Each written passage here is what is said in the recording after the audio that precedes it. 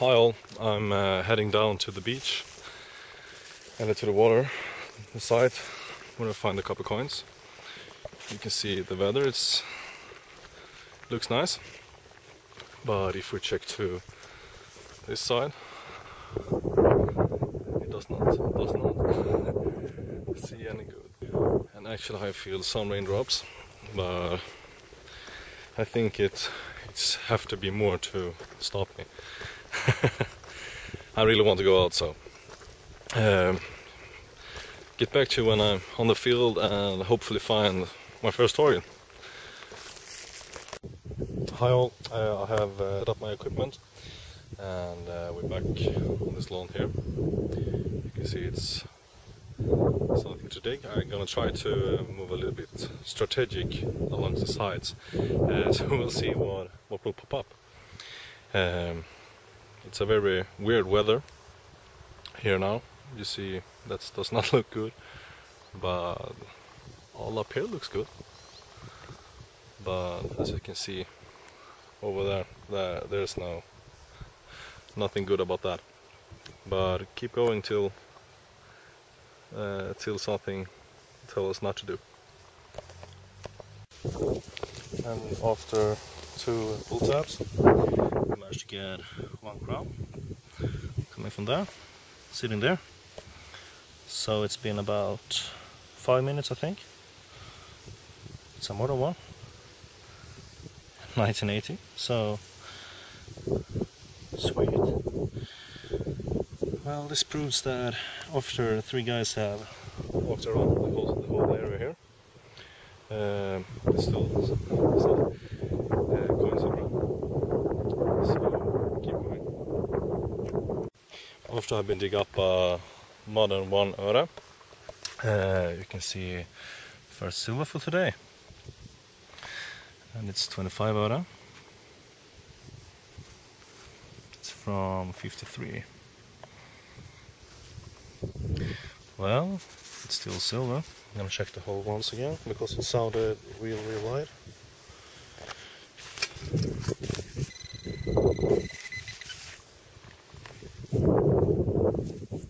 And it's empty. Well, keep going. Hello everybody. It's getting a little bit hot. As you can see, the sun is really getting to me. Either way, I'm keep going. I'm getting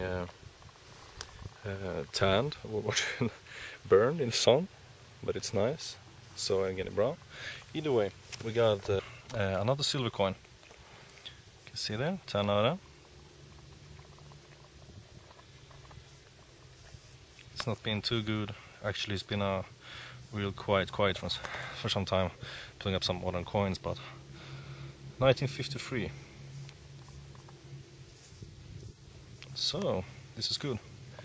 Keep going the line. Oh, it's getting real hot.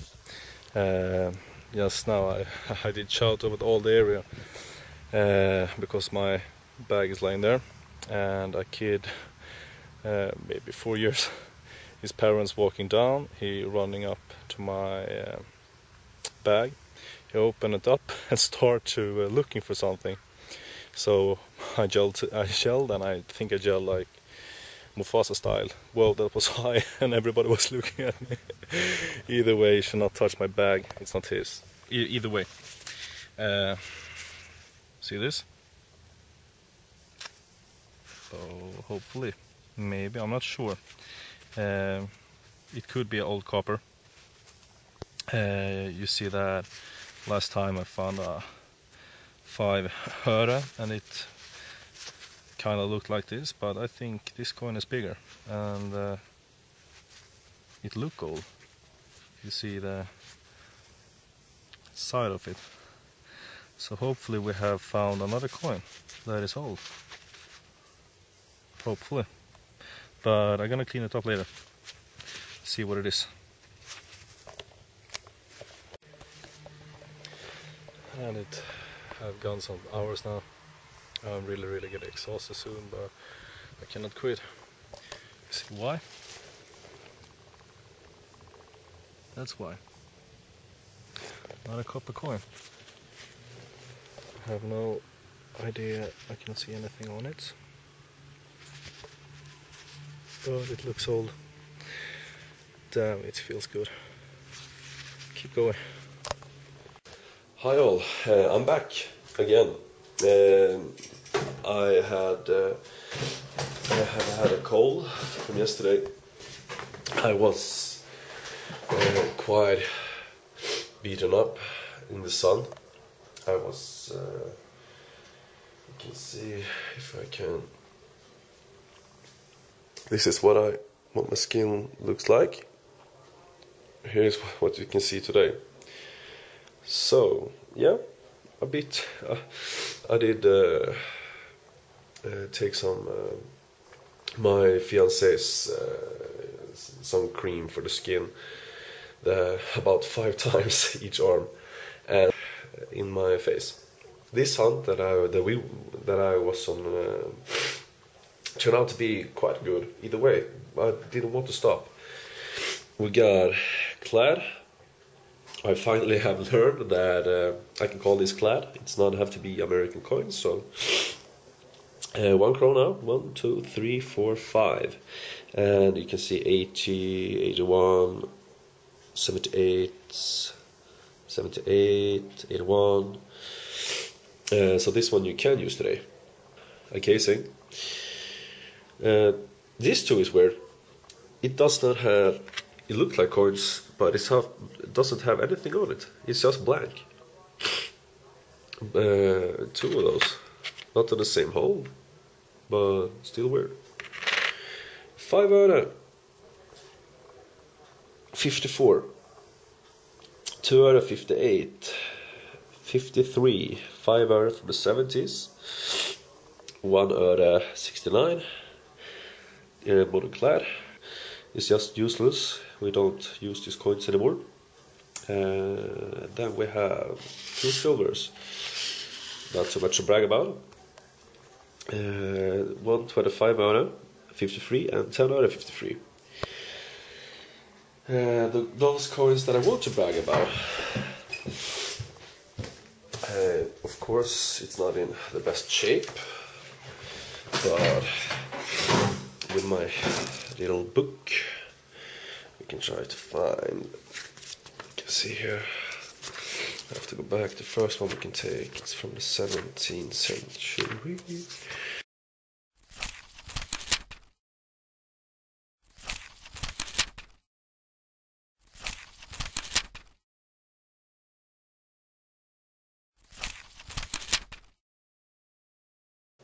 Here we have. It's one of these I found is from Olof Fredrik. If we can get a picture of him. There we have him. And I did find one of those.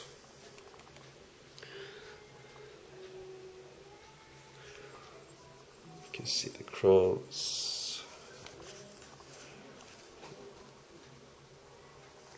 There you have 1, 2, 3 crowns. You have the letters on the top. You try to get a better.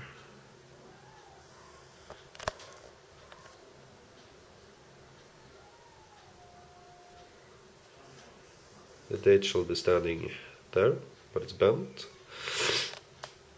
This side was better. So, it could be from, I think this one is 1 öre. Yes, it's 1 öre. 1768 to 1768.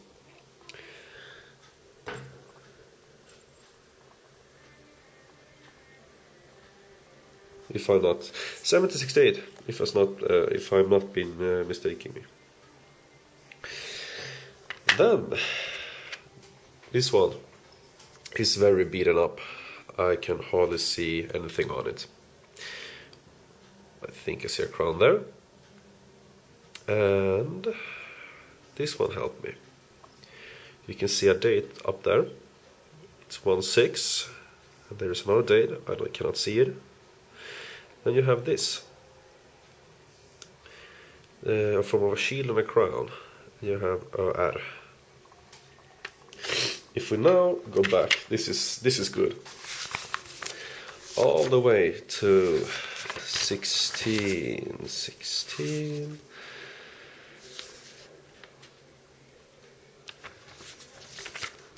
Wait. I thought it was that one of those, but as the date is on the top here, and it's not a crown that you can see down there. Go back, go more back. 16. Now we're talking. Christina. Here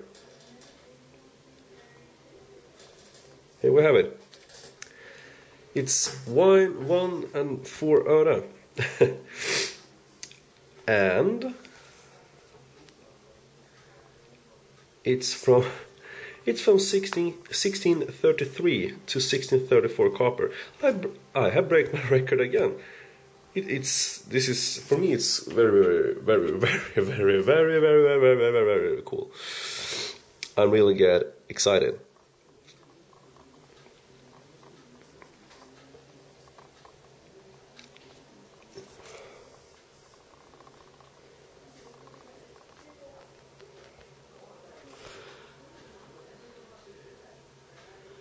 Actually, now when I look, yet I see a tree there. So, if you compare these two, you can lay it there.